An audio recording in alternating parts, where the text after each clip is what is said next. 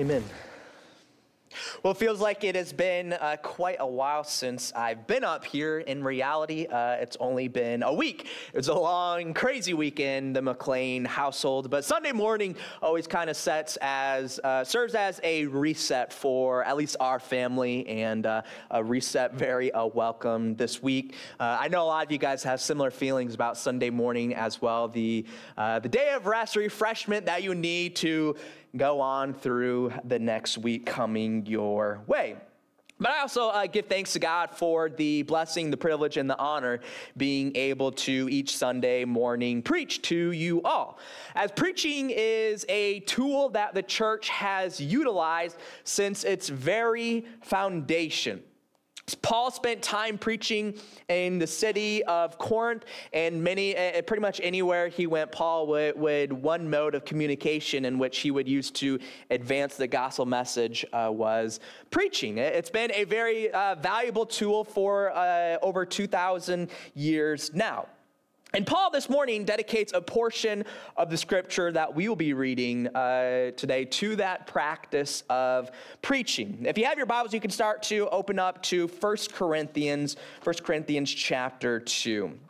We're going to take a look at a snippet of Paul talking about preaching this morning as we continue our series called Together. A few weeks ago, we started this series, and we are taking a look at the first 6 chapters of 1 Corinthians in this series. In verse 2 of chapter 1, Paul says that he wrote this letter to the church in Corinth, and that this church was to be called to be saints together. And so Paul acknowledges right at the very beginning that they had a calling, they had a responsibility that they had to fulfill, and they had to fulfill this together as a church family.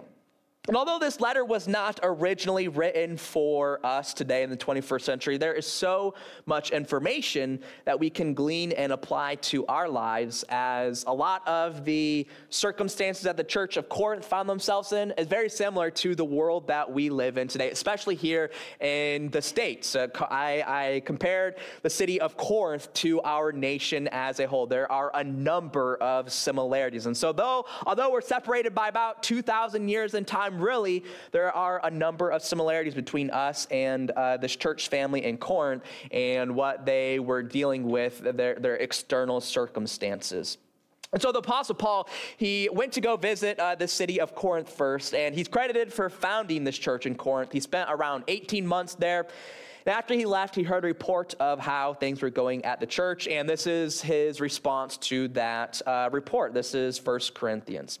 And thus far, we've seen in this first chapter, we've seen that the church in Corinth was divided. One issue they were divided on was who they sought as their leader. Paul urges them all to agree. To help unify the church, Paul approaches the situation with thanksgiving, and he puts the focus primarily on God and Christ Jesus, not on our own power. And then last week we saw Paul talk about the wisdom of God in contrast to the wisdom of the world. And what seemed foolish to the world of what was accomplished on the cross, God orchestrated that into the greatest story of success and victory in conjunction with the resurrection. So that's kind of where we pick up here in 1 Corinthians chapter 2, after Paul talking about the wisdom of the world in contrast with the wisdom of God. And Paul says in 1 Corinthians 2, verse 1, "And I, Paul, when I came to you, brothers, did not come proclaiming to you the testimony of God with lofty speech or wisdom. For I decided to know nothing among you except Jesus Christ and him crucified. And I was with you in weakness and in fear and much trembling. And my speech and my message were not in plausible words of wisdom, but in demonstration of the Spirit and of power, so that your faith might not rest in the wisdom of men, but in the power of God." And so in this opening section of chapter 2, Paul details his perspective of preaching. And Paul went here talking about this method of preaching because of the division that the Corinthian church was experiencing. Two of the issues that divided the church were what kind of preacher should fill the pulpit and what former minister the church was to follow. Paul already said that some followed Paul, some followed Apollos, some followed Peter, and some thought they were the only ones who followed Christ. Well, Paul said in verse 17 of chapter 1 that he spoke the simple message of the gospel, the simple message of the cross, not with words of eloquent wisdom. You see, in our culture, music and movie stars and superb athletes, those are the popular icons. I'm guessing most, if not all of us, are familiar with the names of Taylor Swift and LeBron James and Tom Brady's of the world. Those are the popular icons that of the society that we live in. In the Greco-Roman world that Paul and the church in Corinth lived in, it was a bit different. It wasn't necessarily the superb athletes or the movie stars, the drama people who were the big icons in their worlds.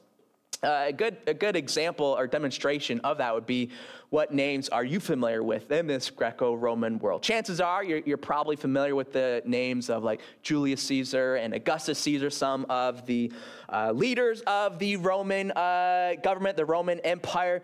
But you're also probably familiar with the names of Plato and Aristotle and Socrates, some of these brilliant men who were a few hundred years before the life of Paul. But the same trajectory continued through the life of Paul and those around him. It was those who had impressive speech and those who had brilliant minds who were the popular icons in this Greco-Roman world that Paul and the church in Corinth were living in.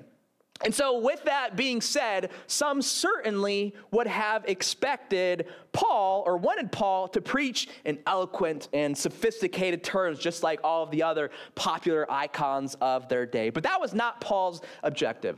Paul was not seeking to woo anyone with lofty speech or wisdom. He simply wanted to speak about Jesus Christ and him being crucified. For verse 2, for I decided to know nothing among you except Jesus Christ and him crucified.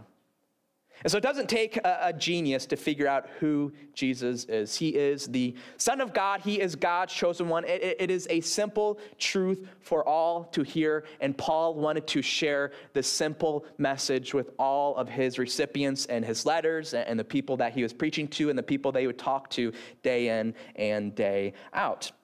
But Paul says that he wasn't someone really impressive in speech. He said, verse 4, my speech and my message were not in plausible words of wisdom, but in demonstration of the Spirit and power. When Paul talks about his lack of eloquence in speech, I'm reminded of two people. First off, I'm reminded of Moses. So if we remember the story of Moses and this instance of this burning bush where I believe an angel representing God talking to Moses, and essentially God is calling Moses to free the Israelites from slavery, a very high calling, a high responsibility that God was placing on the shoulders of Moses. Well, like many of us, when we have a high calling or high responsibility, we may try to shudder and flee away from that calling or responsibility on our lives. And that was Moses was doing. He was trying to get away from this calling in his life. And one of the big excuses that he gave to God was that he was slow in speech. God, how am I able to free the Israelites from Pharaoh and the Egyptians if I'm slow in speech? That was an excuse that he gave. Ultimately, he submitted to that calling and responsibility that God placed on his shoulders, and Moses did phenomenal work. And I also think about my grandfather. My grandpa was one of my biggest role models and influencers in my life. He was my pastor for all throughout my childhood until he fell asleep in death. And the story goes, I wasn't there, so I can't say if it's true or not, but the story goes that my grandpa failed speech class in school and was told that you probably should not be a preacher. But I am so glad that he remained faithful to that calling of being a pastor. He's probably the person who influenced my desire and decision to be a pastor the most. Ezra, our firstborn's middle name is Ray, named after my grandpa. And so I'm reminded of Moses and Paul in my life, of people who had profound impact in sharing the gospel message, but who had these excuses or who weren't the most eloquent speakers. They weren't the most impressive rhetoric skills, whatever the case may be. And so the lesson that I draw from Paul, Moses, and my grandfather is that you don't need to be a genius and a perfecter of speech to do great work for God. Paul, arguably the most important, most central figure in church history after Jesus. Moses freed the Israelites from Egypt. He's viewed as like the guy in the Old Testament. And in my personal experience, my grandfather, big impact. And you can probably think of people in your life who maybe weren't the smartest person in the world. They didn't perfect this method of speech, but they probably had a profound impact on you and your walk and your faith in God. And so we don't need to be a genius. We don't need to be a perfecter of speech to do great work for God. I find oftentimes they'll and this is agreed in polls as well. People will be asked, what stops you from talking to your friends or family about the simple message of God and Jesus and the cross? And consistently, one of the top answers is, I don't know what to say, or I don't know enough in that situation. But the lesson here is that the message of the cross is simple.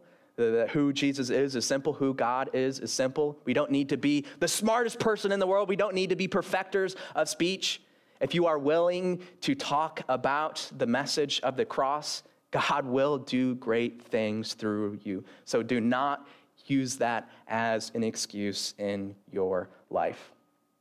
And then Paul says then in verse 5, kind of the purpose of his preaching. He says, so that, or because your faith might not rest in the wisdom of men, but in the power of God. So this purpose of Paul preaching, going through all this time, energy, and effort, and preaching to all these people is so that the people would put their faith not in men, but in God. As faith is the ultimate instrument in which we accept God's salvation in our life. God freely offers salvation to all, and all we have to do is accept that free gift by our faith in God and Christ Jesus. And so that was Paul's purpose in his preaching. And so we continue in verse 6, continuing along these same lines as these past 20 verses or so. And Paul says in verse 6, yet among the mature, we do impart wisdom, although it is not a wisdom of this age or of the rulers of this age who are doomed to pass away. But we impart a secret and hidden wisdom of God, which God decreed before the ages for our glory. None of the rulers of this age understood this, for if they had, they would not have crucified the Lord of glory. So right off the bat in verse 6, Paul says, yet among the mature, we do impart wisdom. Among the mature, Paul is feeding these people. And this could have been perceived, I imagine, as a slight jab to the academic elite in the world. There's certainly a number of academic elite in the city of Corinth, as they perceive themselves as the mature ones in this world. But Paul is indicating that it is the believers, it is the church who are the mature ones. And so I imagine that would get under the skin of some of the academic elites in the city. But Paul was saying that it's the mature, it's the church in whom they were sharing this wisdom of God with. And the wisdom that Paul imparts to believers through preaching and other means is the secret wisdom of God. Most translations read mystery rather than secret in verse 7, the mystery of God or the secret of God. I appreciate that the ESV translates it as a secret, as I don't think Paul is saying that this wisdom of God is some profound mystery that only the likes of Sherlock Holmes can uncover. That would contradict just what he was saying in these previous 5 verses. But instead, I think Paul is talking about this wisdom of God, that this message of the cross and how that is wise compared to the idea of the world is simply secret. It's simply hidden. People simply have not opened their eyes or their ears to the simple message of the wisdom of the cross, the good news of the cross, the good news of God and Christ Jesus. So this message is not some profound mystery.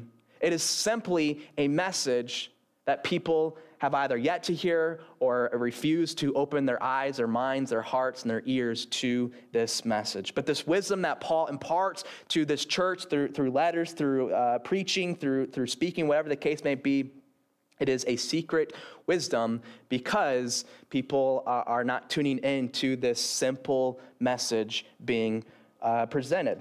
And Paul makes the argument that it is secret, that it is hidden, for the very fact that Jesus was crucified by the rulers of their world. The rulers presumably would have been some of the wise of their age. If they did understand God's secret hidden wisdom, certainly they would not have had Jesus crucified, God's chosen Messiah, the Christ. But they were lacking in the wisdom of God, the wisdom that Paul freely shared to the mature or to the church. And we can find that to be true in our day and age as well. The wisdom of God remains hidden from many people. And just like Paul shared this simple message of Christ and the crucifixion, we have that responsibility, that calling to share that simple message of Christ and the cross. And the story doesn't end there either, with the resurrection and our plan of future resurrection as well in God's coming kingdom. We have that responsibility. So Paul continues in verse 9. He says, "But as it is written, what no eye has seen, nor ear heard, nor the heart of man imagined, what God has prepared for those who love him, these things God has revealed to us through the Spirit. For the Spirit searches everything, even the depths of God." And so the rulers and most of the people during Paul's life, they didn't understand God's wisdom. They didn't understand the idea in which God would have his son crucified. They failed to understand that. But Paul says that God is giving them a tool to uncover this wisdom and this perspective of God. And that tool is the Spirit of God, often called the Holy Spirit. We receive that Holy Spirit when we become a follower of Christ. Peter says in Acts chapter 2, verse 38 and 39, he says, "Repent and be baptized, every one of you, in the name of Jesus Christ, for the forgiveness of your sins, and you will receive the gift of the Holy Spirit." So Peter said in his famous sermon in Acts chapter 2 that if you repent and you be baptized in the name of Jesus for the forgiveness of your sins, essentially if you become a devout follower of Christ, then you will receive the gift of the Holy Spirit. And Peter says that this promise is for you, the people he was talking to about 2,000 years ago, and for your children, and for all who are far off. That promise is for you and I today as well. Everyone whom the Lord our God calls to himself. Now, the Spirit is a difficult word to decipher. There are a number of different meanings to the word spirit. Both the Hebrew and Greek word primarily translated as spirit in the Bible, ruach. There's kind of the back of your tongue. Say that with me. Ruach. Ruach, yeah, well done. And pneuma or pneuma also means wind or breath. That's the Greek word. At the creation of man, the breath of God or the Spirit of God entered Adam and he was given life. God formed Adam from the dust of the ground of the earth, and he breathed the breath of life into Adam, and Adam was given life. And the exact opposite takes place at death. When we die, our spirit or our breath returns to God. I don't think it's some other dimension or framework of who we are, but it's the breath that gives us life that then returns to God, the provider of our breath. So I think there's a lot of confusion on this topic of the spirit and comparing and contrasting to the soul, because spirit can mean the breath or the wind or the breeze, but at the same time, in passages like what we're about to read, the Spirit can refer to our inner being as well. Not as some other part of who we are, but essentially who we are, our personhood, our personality, our character. That is our spirit. And so Paul says that the wisdom of the world God revealed to us through the Spirit, through his Spirit. And in this sense, God is revealing this to us through his personal presence for each and every one of us. As we have that promise of the Holy Spirit, God's personal presence dwelling within us. And the Spirit opens our eyes to this reality as the Holy Spirit searches the depths of God. And Paul continues to elaborate on what this process looks like. In verse 11, he said, "For who knows the person's thoughts except the spirit of that person, which is in him? So also no one comprehends the thoughts of God except the Spirit of God. Now we have received not the spirit of the world, but the Spirit who is from God, that we might understand the things freely given us by God. And we impart this in words not taught by human wisdom, but taught by the Spirit, interpreting spiritual truths to those who are spiritual. And so our spirit, our personal aspect of life, it knows our thoughts better than any other person. My spirit, when we say my spirit is troubled within me, my spirit knows my thoughts better than any of you guys know my thoughts. And similarly, the Spirit of God knows the thoughts of God better than any other person as well. But the beautiful thing in that equation there is that you and I, we have access to that Spirit. We have access to the makings of how God processes, of how he looks at and perceives the world. The beautiful thing about when we are reading through Scripture, when we are praying to God on a daily basis, when we're continuing to grow closer to him day in and day out and tapping into his Spirit, we begin to see more and more things through the perception of God. Not through our own too limited eyes, through our own limited perspective. And I think that is a tremendous, tremendous power and resource to have at all times, but especially during times of crisis. When you can see the trauma, the difficulty that you are going through, not through your own perspective, but through the perspective of God, you cannot begin to describe the type of impact that it can have on you and the trauma and the tribulation that you go through, because hardship is coming. We all know that. We all have gone through it. Some of us are going through it now. Some of us will be going through it tomorrow or in the next week, the next month, the next year, whatever the case may be. But if you are able to perceive that trauma through God's perspective, it will do you tremendous wonders. And we do that by tapping into God's Spirit day in and day out, continuing to grow closer to him. For God's Spirit knows his thoughts better than any other person. No one can comprehend the thoughts of God except for the Spirit of God. And so closing out this chapter here, last few verses, verse 14, the natural person does not accept the things of the Spirit of God, for they are folly to him, and he is not able to understand them because they are spiritually discerned. The spiritual person judges all things, but is himself to be judged by no one. For who has understood the mind of the Lord so as to instruct him? But we have the mind of Christ. So Paul says the natural person does not accept the things of the Spirit of God, for they are folly to him, and he's not able to understand them. Kind of summing up everything that Paul has been saying in this past chapter, leading back into the end of chapter 1. The wisdom of God is foolish to the wisdom of the world. And so if we do not have access to God's Spirit, the plans, the workings of God is going to seem foolish to us. But God freely gives us that Spirit if we become a devout follower of his Son, Christ Jesus. And Paul says, interesting phrase there in verse 15, the spiritual person judges all things. They are able to evaluate and understand everything that God's Spirit reveals to them. I think there's also an element of Paul talking here about this future element of the saints judging the world. Paul states in chapter 6, verse 2, a sneak peek trailer up to what we'll talk about 4 weeks from now. But Paul says that the saints will judge the world. I think that is a responsibility and authority that God places on the shoulders of his children, of his saints, is that come this transition from this present evil age to the kingdom age, God has given us that authority and that responsibility to judge the world. A responsibility, authority that's probably not talked about a ton. But God, the spiritual person judges all things, but is himself to be judged by no one. For who has understood the mind of the Lord so as to instruct him? But we have the mind of Christ. Christ is conceived with the Spirit. Christ was filled with the Spirit. And we too, when we are filled with the Spirit, we have a mind similar to Christ as well, so that we have the mind of Christ.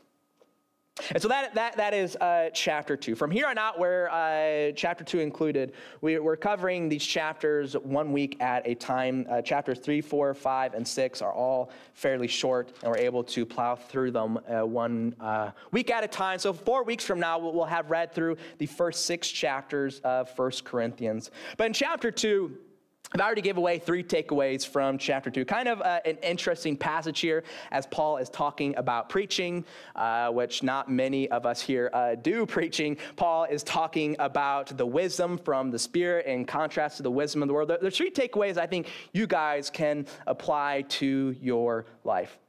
The first takeaway is that the message of the cross is simple, it is profound, and yet it is hidden from many.